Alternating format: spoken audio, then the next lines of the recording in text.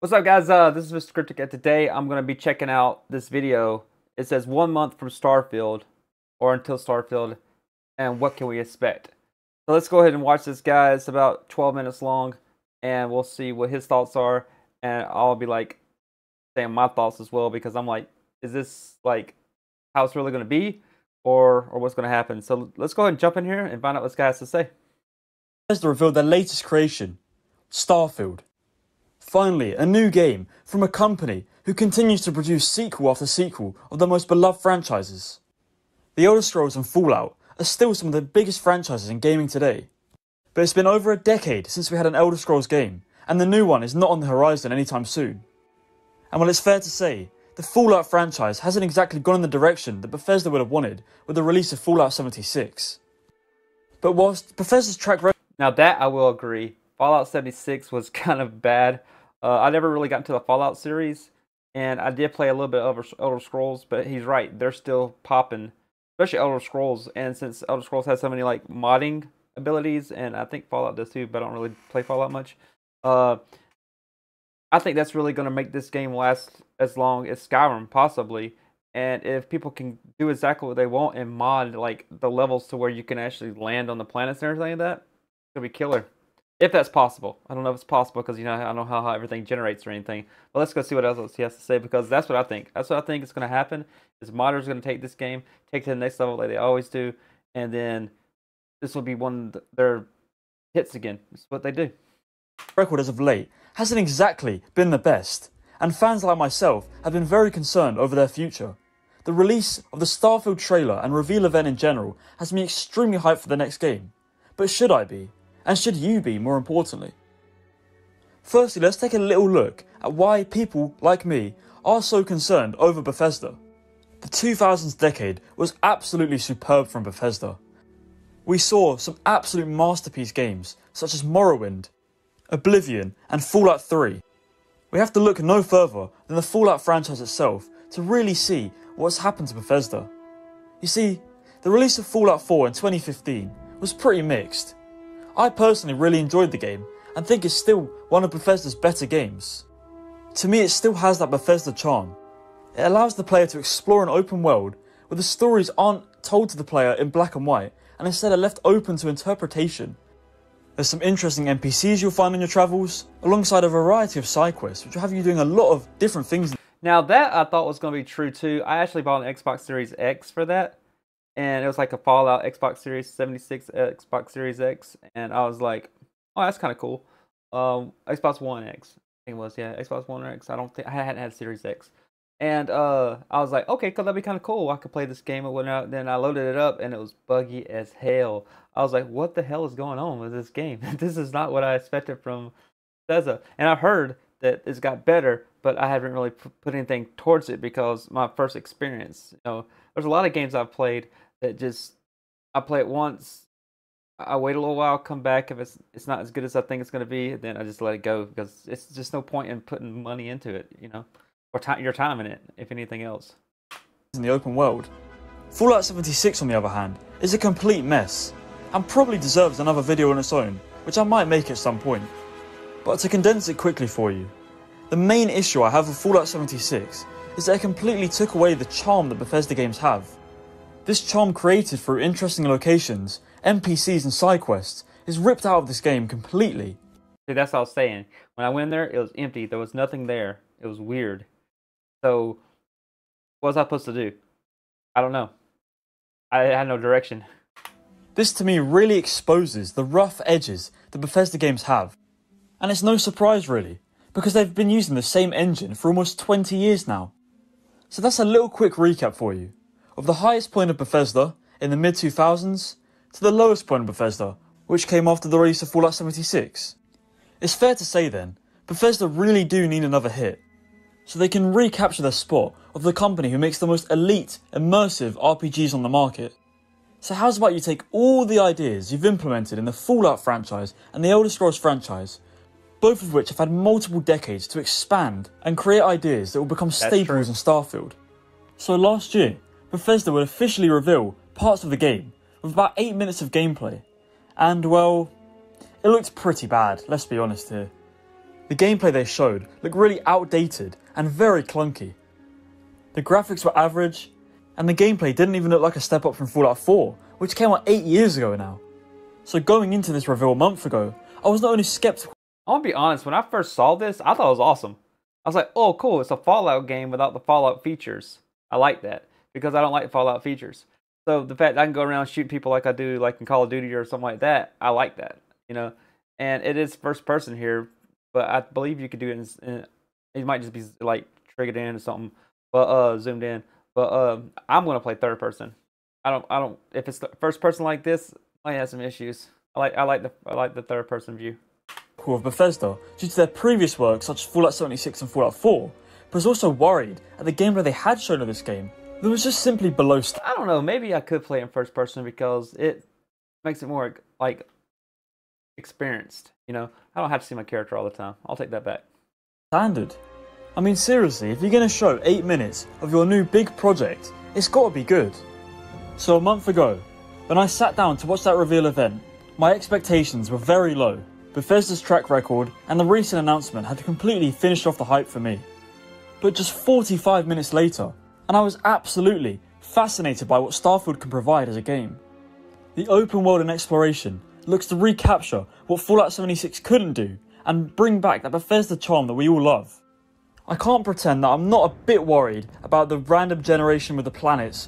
Yeah, this is gonna get me too. I wonder if it's gonna be like, is it gonna be like No Man's Sky where everything's just like looks crappy, like all the stuff is just made up. It doesn't make sense to be where it's at, or is it they actually have like a mechanic that says, hey, we want a more realistic approach to things, and if that's how it's going to go, then we need to make sure it stays that way so it doesn't get too far-fetched and breaks the experience. Because that's the thing about No Man's Sky I didn't like. It broke the experience for me because it's just like weird stuff out there that would make no sense in whatsoever in the planetary biome that it was in. It just made no sense. So that right there alone made me get to the point where I couldn't even stand like playing No Man's Sky. You know, No Man's Sky did it, and they've eventually got it right, but can Bethesda get it right on their first time? I'm not so sure. But the actual planets that have been handcrafted by Bethesda look absolutely incredible. That's true. The city they showed off is the largest one they've ever made, and the love and detail that's gone into that is there for everyone to see. I also like the different factions and different vibes each planet will have. They showed off a western town, which is a complete contrast to the futuristic city they showed off.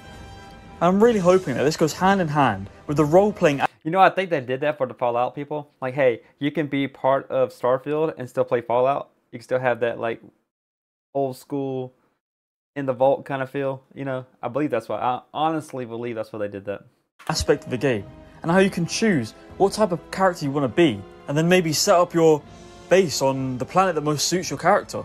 Something like this is what is going to give the game a lot of replayability, you know, similar to the base building in Fallout 4 or the house building in Skyrim, stuff you can spend a lot of time on and not do the main quest. When you add to this the skill tree they showed off, and you have a game that not only has an interesting looking main quest that they also showed off, but a game where you can take your own path and end up making your own fun, which is at the core of every good Bethesda game. I really like that stuff, attacking from the air, and it says boost jump is 10 times while in combat, and you can like upgrade your pack. That's pretty cool. I like that. And I like how they have the O2 sensor down there and the CO2 sensor to show your enemies down on that one spot. It's really clean. You got your weapons and stuff on this side. I don't know if it's going to be good for widescreen. I don't use widescreen, so I don't worry about that. But for people that use the ultra widescreen, then I don't know what that's going to look like, or if they're just going to shrink it down. I don't know. But it looks good to me. I like this. I like the clean interface. I like the XP bar that shows it's not destructive or anything. It's just there to let you know what's happening. We've had in the past, and it's a very promising sign. But this is still mostly stuff that I expect from Bethesda. And that's cool right there. Just being able to sucker punch people while everybody else is just shooting at you, just running through there, getting a perk to just be like a badass punching guy. That's really cool. It makes you think of One Punch Man, you know, just going through there, just punching the hell out of them. They're flying up in the air. It's just hilarious. With their troubles over recent games, they are still to me the company that put out some of the most immersive RPGs on the market, and therefore I expect no less from their big project. These are things that Bethesda are known to be great at, And with the poor reception of Fallout 76 not having these features to the level we expect, I would expect Bethesda to therefore keep improving on the core pillars of their title to ensure that the foundation of Starfield is strong. But what about the stuff that I'm not so certain about? And mainly, the stuff that we've never really seen Bethesda attempt before. To start with, I want to answer the question if Bethesda are really capable of implementing these features. I wonder what these features are, because what I just saw was something I didn't know was in the game. That was interesting. So do you get to solve like murder mysteries and stuff? If so, that's really cool. Because you're like, maybe that's one of the missions, side missions. You're like, hey, somebody murdered this person. We have to find out who this is. And then you're a bounty hunter trying to find who that person is. Like, that would be kind of cool. Are they really a progressive company in the year 2023? For example, in the past, they were able to turn Fallout, which is a top-down role-playing game, into a full-blown, first-person role-playing game experience. Or even the little details, like the ability to sprint in Bethesda's new games, which in their previous titles seemed impossible. So how does this relate to Starfield? Well, in my opinion, this is the boldest step Bethesda have ever made, with the introduction of space travel and randomly generated planets. And this is where I have my concerns.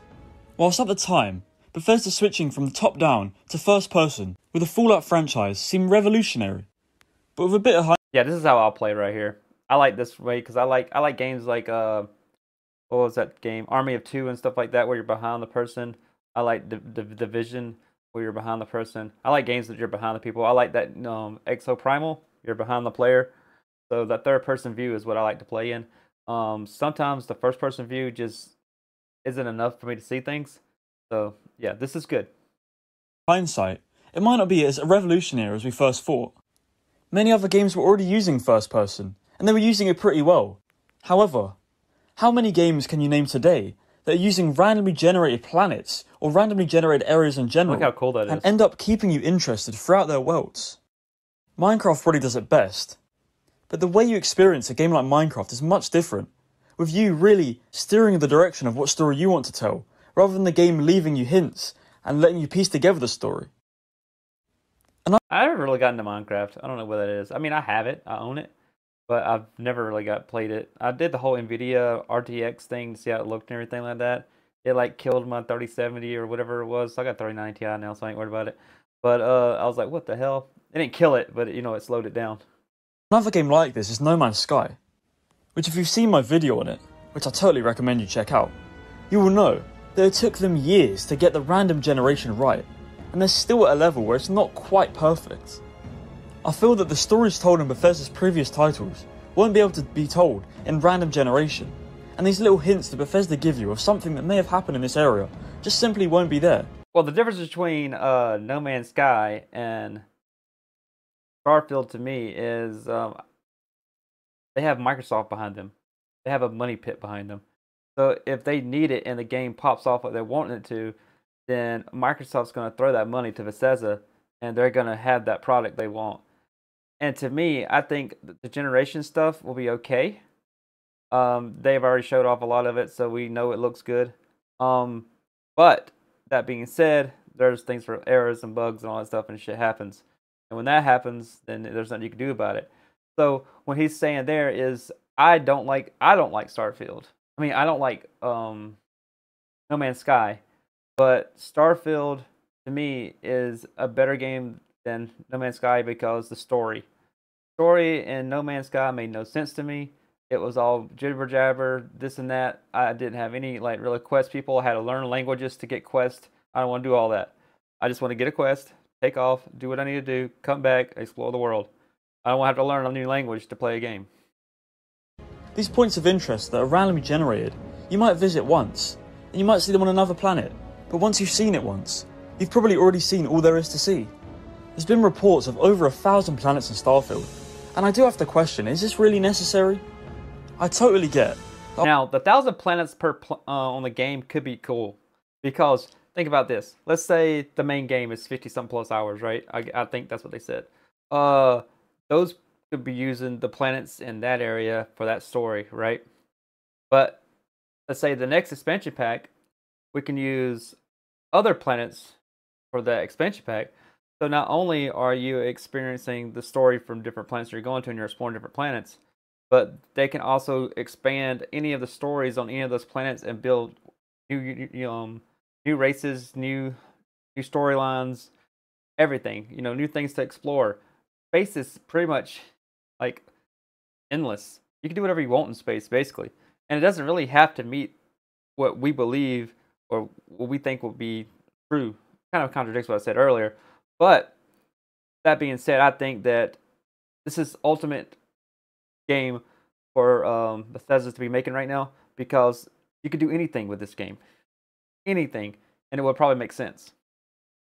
On one hand, it creates this aspect of a game where you feel like you will always be exploring and you'll never run out of things to explore, which for a space game is kind of necessary. But at the same time, I just think that they could have a couple hundred planets or even 100 planets and still achieve the same feeling. Games like Fallout 3 or even Skyrim, their maps aren't that huge on first glance, but once you get exploring, you just realise the amount of... Yeah, but see, the thing about 100 planets is once you explore 100 planets, you'll have nothing else to explore. For us to be able to explore 1,000 planets, that's a lot of time. That is a lot of stuff. You're not going to explore everything in this game in 1 year. Promise you that. Unless you just play non-stop and you have no life, then yeah, probably not going to happen. So, reason why I think they did this is because of what I said earlier. Future content, different stories, and all that stuff. And it gives longevity to the game. So, and it's all about building bases. So if you can find the perfect planet to build bases and generate resources and income, then I wonder what's going to happen after that. Like, what's the DLC going to be about? You know, that's kind of cool. Kind of cool they have all this stuff planned the way they did because they probably want this to be a 10 to 20 year game. They don't have to make another one for 10 to 20 years. Detail put into them, and they are endless fun, and you will still find new places to this day. So overall in Starfield, I do believe there'll be a solid amount of planets Bethesda have really worked on to keep up that same level of exploration as seen in games like Skyrim. There will also be lots that just feel like barren wastelands, which might be cool to simulate that sort of Fallout experience, but there's just going to be a lot of them in my opinion. See, that's another thing. What I like about this, see that planet behind it? That's real time. That's not like just up there. That's exactly what that planet looks like in the solar system in which you're exploring. So you got to keep that in mind too. There's a lot more mechanics behind this than it is between No Man's Sky. It's also quite obvious that these main planets are going to be ones tied to the main quest. So I do wonder what the side quests are going to be like. Are they also going to be on these same planets? Or are they going to be fetch quests where you go to these barren wastelands and get useless items? Another key area of the game that I'm a bit skeptical. Now, think about the useless items.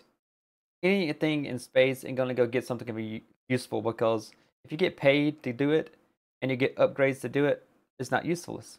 It's part of the game. Every game has useless mechanics, but they end up being something different. You know, some kind of reward or something. They're not. I doubt they're gonna make like quests that you go out there and you're just doing it to do it.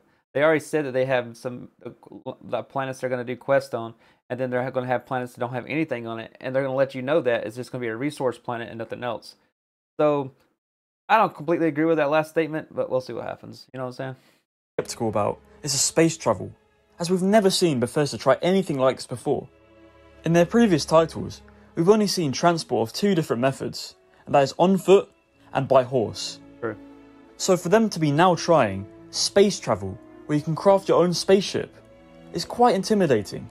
I'm sure they've worked for hours to ensure that it's not so much of a scary proposition, but I still have my reservations, and I do think that on launch it could be a mess. I do think a lot of the issues that I've just gone over will be launch issues. I don't think it's going to be a mess at launch because you have to earn your parts. You can't just go in there and build a ship. You have to earn parts. You have to get money to get to buy parts and stuff like that. So it's not going to be a mess right at the beginning. If anything, they could probably patch it all up if there's any problems with the first people that get them before half the people get it. So we'll see. Well, I don't know. I haven't played the game, so I don't know. We'll see. But that's what they're saying. That's what I've heard anyways. And will probably be ironed out eventually. But Bethesda really can't afford to do that. And we as a player base should not let them do that to us again. Starfield should be the start of Bethesda's redemption arc, not another AAA title gone to the wayside of poor development and corporate greed. Because you can blame Bethesda, you can blame Microsoft, but at the end of the day, it doesn't matter. Because if this game fails, they would have failed to recapture the imagination of thousands, hundreds of thousands, and even millions of players. And that will finally prove to me that Bethesda are not capable of making a AAA game that is quality enough anymore. Well, I'm starting to think nobody can do AAA games for quality anymore. Halo failed, Call of Duty failed, Overwatch failed, Cyberpunk failed. All the great studios back in the day, World of Warcraft failed. Diablo 4 is starting to fail. I mean, it's all right, but it's starting to fail. It's like nobody's putting effort to put anything in there anymore, and it's weird. You know, it's all these companies that we put our trust in on stuff, and then build all these great games, and then they're bringing us crap like this. And I kind of agree with him with this. Will this be a great game? I don't know. I'm hoping it's going to be a great game. I'm waiting for it. It's what I want to play. It's what I'm going to start playing on this channel. And I'm just like, you know, will it be as great as we want it to be? Probably not. But we can only wait and see. I don't even want to get started on the engine they're using, because if I find out it's the same one they've been using for the last 20 years, then I would believe this game is already doomed to begin with. And I do quickly want to mention at the end of this section that yes, this game will... Well, we already know it's Creation Engine 2, so it's not the same one. The Creation Engine was the one for Fallout, Fallout 76, Fallout, all the Fallouts, and Elder Scrolls and all that stuff. This is part 2, so it's kind of the same engine, but it's got more mechanics to it that makes the games look better and look... That's awesome. You look at that Starfield, you can see all the glare off of it and the cosmic dust in it. Will run at 30 That's really frames, cool. and that is a huge issue for me. This wouldn't have been so much a problem 10 years ago, but we've become so used to 60 FPS games and even 120 FPS games now that it's going to be very noticeable that this game is lacking compared to countless games on the market, including so many AAA games that have taken the switch to 60 or 120 frames. This obviously once again comes down to the large amount of planets and generation that has to take place, which is another reason I don't think it's necessary to sacrifice the performance of the game. The graphics probably have something to do with this as well, and I don't understand why companies focus so much on graphics nowadays instead of performance. Because that's what people want. If you look at this game and they look at those rocks and say, oh, they're blurry, that's so 2012, they're going to downgrade the game. You know, they're like, whatever, it's blurry, it's not right, it shouldn't be that blurry, it's 2023. Even those are like indie games that have less graphics. It's because it's a studio that's trying to make a great game for everybody and a big game. That are like, oh, my computer can't run this at 60 frames per second, yet my computer's 10 years old, yet I want to play the latest and greatest on the highest graphics. That's the reason why. Because they're not going to put the effort into it because people are just going to bitch about it anyways. So when they do it this way, they give a little bit of best of both worlds. They try to balance it out, I guess. I mean, I don't know. That's the way I look at it, because I've seen a lot of people bitch about games that didn't look like they should look like you did at the very beginning of the video here. It was like, oh, when I first saw the impressions, it didn't look that great. It looked like it was an engine from 10 years ago. And then, you know, and then he's talking about how this is, and the graphics do look amazing. The new one does look amazing, and he is saying that. But the thing is, that's why they do it, because they don't. People are going to bitch about it anyways. So why worry about it? I would much rather a game looking like Fallout 4, which is decent and looks like a 2015 game, than a game like a 2023 game that still runs at 30 FPS, but looks incredible. This might have already ruined some... So to be honest with you, okay, I misunderstood what he said. I take back what I said about what he said. But he's kind of right. 30 frames per second on console, from what I heard they unlocked 60 frames now. But PC is going to get 60 frames or whatever. I can't remember what they said. But I don't believe that you should sacrifice a game that's focused on exploration and seeing things you normally don't see in a beautiful world. You should not sacrifice like graphics for that. You should lock your frames where there's no, like, what's it called, built-in or clipping, no clipping, so you don't see the processing coming in. It should be locked to the point of where the game looks flawless all the time. Because if you get that clipping and popping and stuff, it blocks immersion. So you're like, when you block immersion, it takes you out of the atmosphere, it takes you out of the game, makes you not enjoy it as much. So I truly think that they should lock the game at 30 or 60 on consoles and let PCs do whatever they want to because they have the power to do so. But that's my personal thought. I don't know how y'all feel about it. Let me know down below. Some people's interest in the game, and I'm not surprised, because if they don't implement a 60 FPS feature, I can see a lot of people being fed up with this game early on. Okay, now that I've got my skepticism out of the way, what are my real thoughts on Starfield and Bethesda as a whole? I can't hide the fact that I'm incredibly excited for this game. Yep. That showcase really won me over, and it's really something Bethesda had to do just a few months before. I do like the fact they do this. They show you where stuff's at. You don't have to figure it out. Because today's technology, we can probably scan a planet and find out what's in it. We do it all the time. So, you know, this makes sense for 100 years in the future, or however many years in the future we are. And I like the fact that everything's just structured up like that. And when you land on it or you scan it, you can see structures, towns, whatever places you can, like, of interest. I like that. I like how it tells you the type, the temperature, all the fauna and stuff like that. Tells you which. It's kind of like, this is more like No Man's Sky, but it says water is a chemical, so you can't drink the water on this planet. So this is cool. I like this. Before release. More on the subject of the release, and I will definitely be trying this game on release, because it's on Xbox Game Pass. And if you're someone like me, and has some skepticism regarding Bethesda's recent track record, I would totally recommend you get the Game Pass for a month and try it out that way, as it saves you buying the whole game for about £70. As someone who's fascinated by space, and someone who loves No Man's Sky, which once again, I'll drop a little plug for my No Man's Sky video, I've always wondered what a story-driven game like this would look like, and that really looks... See? Key point, right? What he just said. What a story-driven game will look like in this atmosphere. And that's what No Man's Sky had none of. So that's the reason why I couldn't stay on No Man's Sky. I gotta have a story. I gotta have a reason to explore the worlds.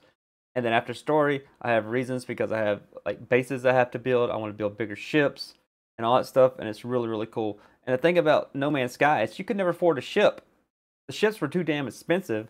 And then the stuff you had to go through, it was like way too much to go through. Like this is pretty much, I believe they said, collecting credits, doing missions, unlocking parts, buying stuff from the parts store, putting your ship together however you want, and then going on an adventure. And I know it's limited to how far you can go based on your engines and all that stuff because they don't want you to go out in space to be stuck. But, you know, that's cool. It's like what we're getting with Starfield. Understandable.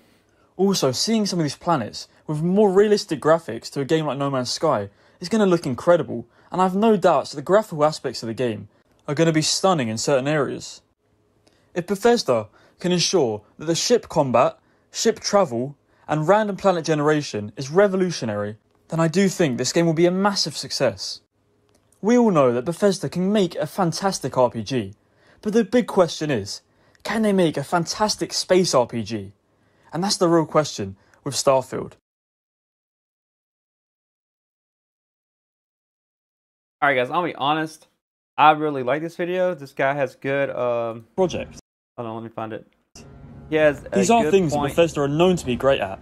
And with the poor reception of Fallout 76 not having these features to the level we expect, I would expect Bethesda to therefore... Now this scene is interesting because I wonder if you could be a drug lord. You know, I wonder if you could be a drug lord. Alright guys, I think this is pretty good. I like this right here too because this reminds me of, I believe it was Eve. Was it Eve? Not Eve Online. God, I can't remember. I used to play it all the time. It's the one, not Eve, the other one. Yeah, I can't remember what it's called, but that game right there, this reminds me of that. How you had to change your settings on your ship to be able to either shoot your missiles or not. I can't remember what it's called, but you know what I'm talking about. And let me know in the comments below how stupid I am right now. And